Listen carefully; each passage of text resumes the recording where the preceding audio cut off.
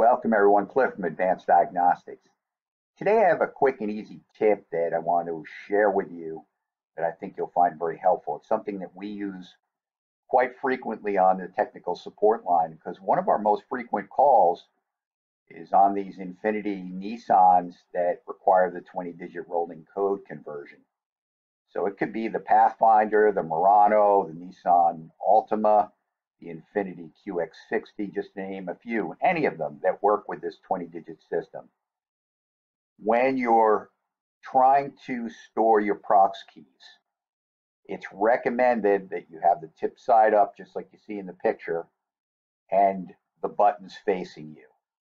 But there are times when the prox key can be a properly unlocked one, so it's valid for the vehicle, and it will not store by holding it in this manner and then pressing your start stop button and releasing it and hovering about 1/8 of an inch away. When it takes, you should hear 2 quick tones and then your 5 flashes from your security light indicator. I like the tones, they're easy to listen for. If it does not take, what you can do is flip this remote around in your hand so the buttons are actually facing the reader, which is your push to start button.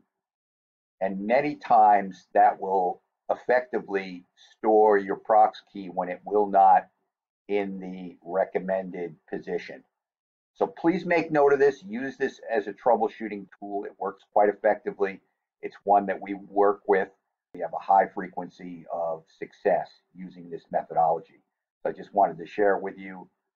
To recap one more time, just turn the prox around in your hand and try it with the buttons facing in the opposite direction.